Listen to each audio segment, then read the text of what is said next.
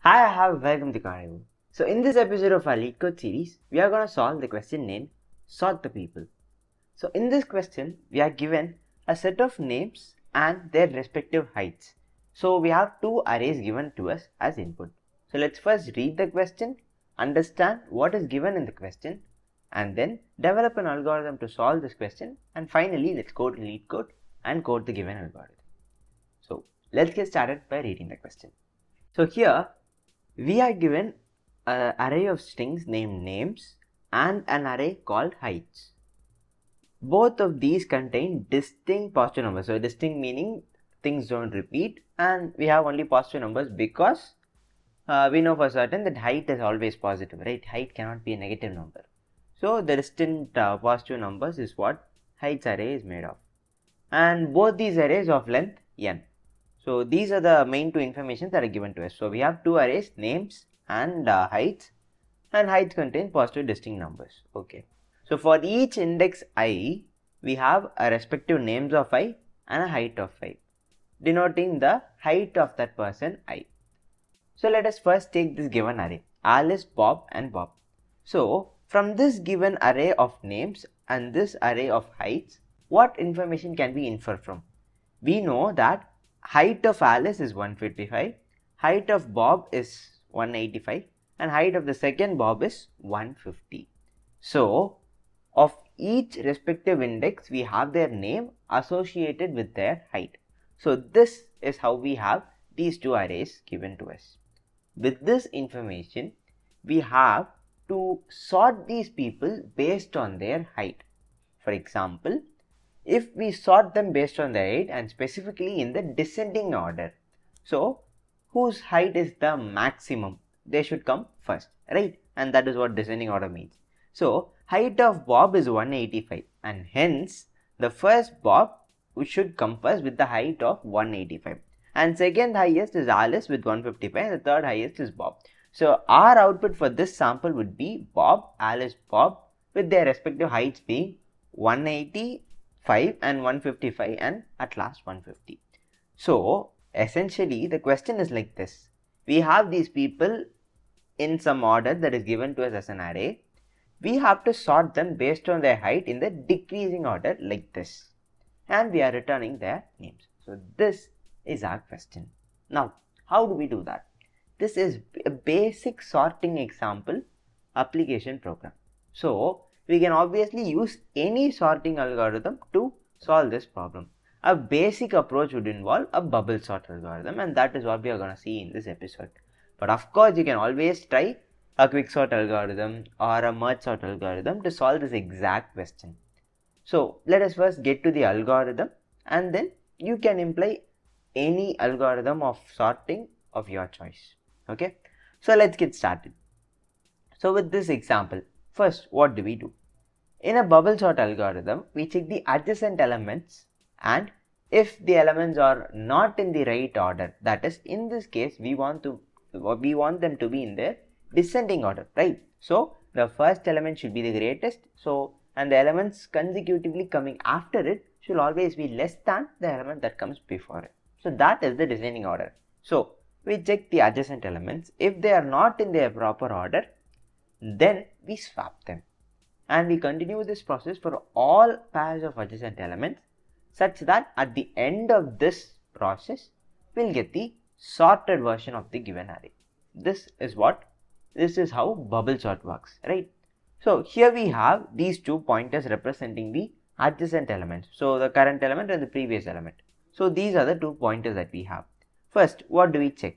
We want them to be in their descending order. So we are checking whether the first element is less than the second element. If it is so, we'll swap them. In this case, 155 is definitely less than 185, right? And hence we'll swap these numbers. So 185 would come here, 155 would go here. Is that enough? No. Here comes the twist in this question.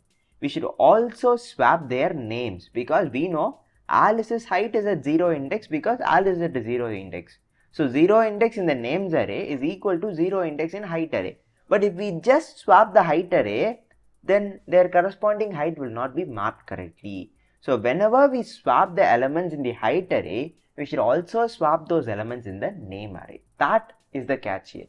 So no matter what sorting algorithm that you use, whenever you are swapping these numbers or whenever you are manipulating these arrays, you should also manipulate in the names array, and that is the exact algorithm of this question.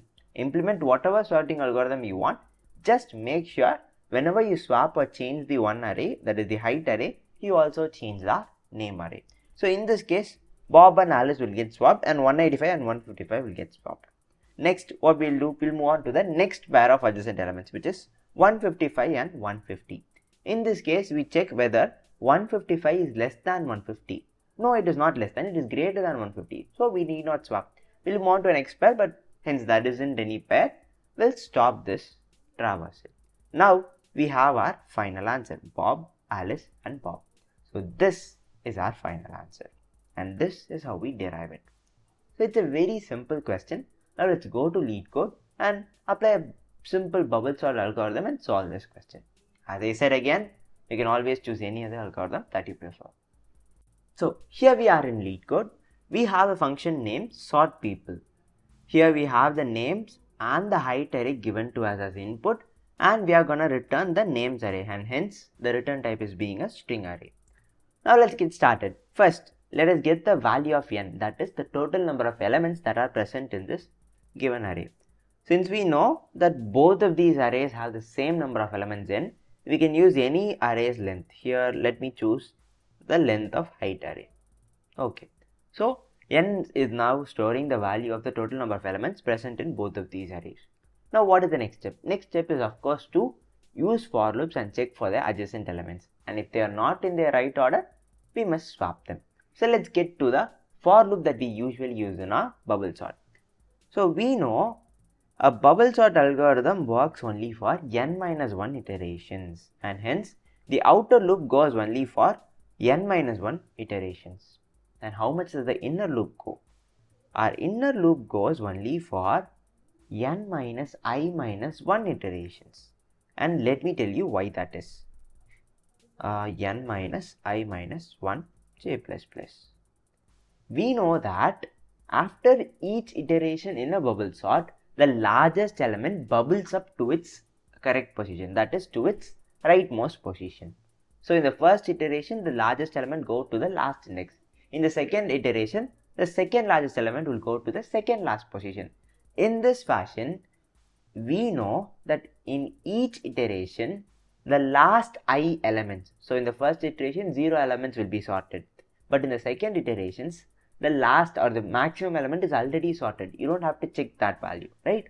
So since the last values are already sorted, we don't check those values to make this algorithm a bit more efficient, and that is why we get these values as n-i-1.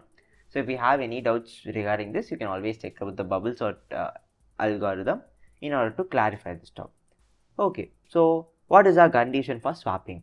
If height of j is the current element, if the height of j is less than height of j plus 1, so the current element is less than the next element. Since it is in a descending order, our current element should be greater than the next element. If that condition fails, we are gonna swap these values. So we should swap the height array obviously, but also our name array. So let us do that. First, let us have an integer temp. Int temp is equal to height of j. Height of j is equal to height of j plus 1, and height of j plus 1 is equal to temp. So this is how you swap normally for our bubble sort. But in order for this to work, we also must swap the name array, right? And hence, let us again do that. What's the problem here with the indentation? Okay, I think it works. Yeah. So let us store, let's have another variable called temp1, and let's store the value of names of names of j. it's just the same process, but just replace integer with string and height with names. That's it. So names of j is equal to names of j plus 1 and names of j plus 1 is equal to our temp1 value.